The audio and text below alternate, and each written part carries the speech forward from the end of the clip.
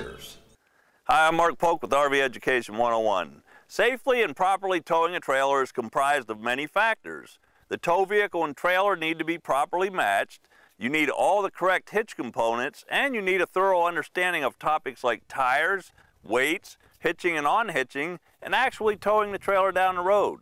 Today I want to look at 5 towing mistakes RV owners make to prevent them from happening to you.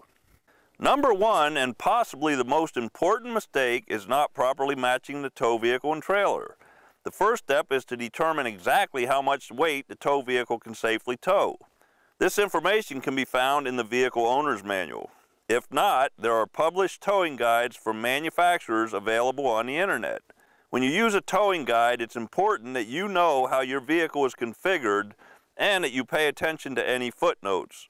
After establishing the vehicle's tow capacity, you need to make sure the trailer you plan to purchase is compatible with the tow vehicle.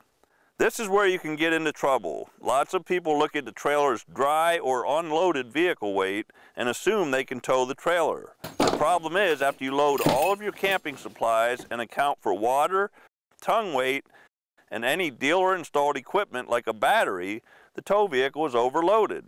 The best scenario is to find a trailer with the gross vehicle weight rating that is equal to or less than the tow rating of your tow vehicle. There is typically a substantial difference between the dry weight and the gross vehicle weight rating. This way, even if you load the trailer to the maximum gross vehicle weight rating, the tow vehicle is still rated to tow the trailer. Next, and this is another weight issue, lots of folks don't consider any weight added to the tow vehicle itself.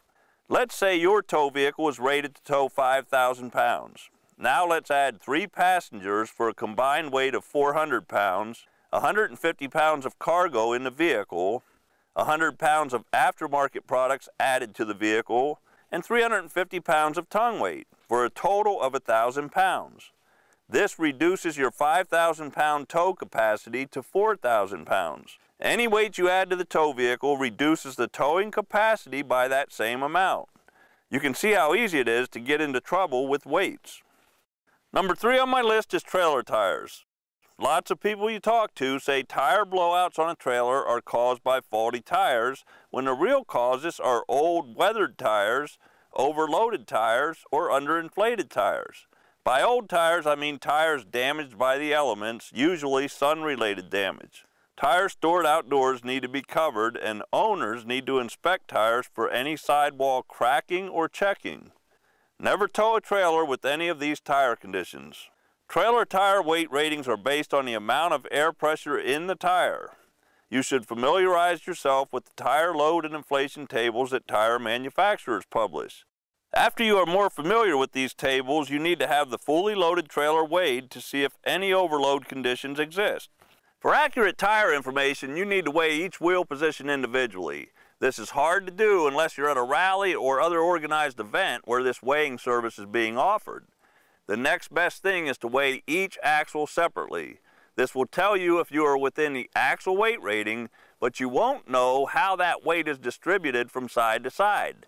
At a minimum, it will give you a better idea of the correct tire inflation based on axle weights. Number 4 is not using the proper hitch work.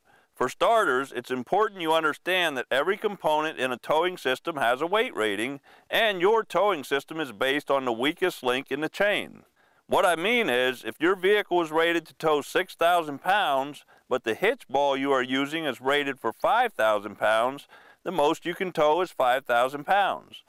If all of that checks out, next you want to make sure the trailer tongue weight is 10 to 15% of the loaded trailer weight for trailers weighing more than 2,000 pounds. Too much or too little tongue weight can have adverse effects on how the trailer tows. A weight distribution hitch uses additional hardware to distribute a percentage of the travel trailer's tongue weight to the axles on the tow vehicle and the axles on the trailer. Weight distributing hitches are used to tow heavier trailers and improve the tow vehicle's handling. If the trailer you are towing has brakes, you need an electronic brake controller installed to activate the brakes, and you should always have some type of sway control on the trailer you are towing that weighs in excess of 2,000 pounds. Number 5 on my list is not performing pre-trip checks prior to pulling the trailer. Lots of preventable towing-related incidents can be attributed to not making pre-trip checks. It's a simple matter of using a checklist to make sure nothing was forgotten or overlooked on the trailer or the tow vehicle prior to leaving on the trip. Well, there you go, 5 common mistakes and how you can avoid them from happening to you.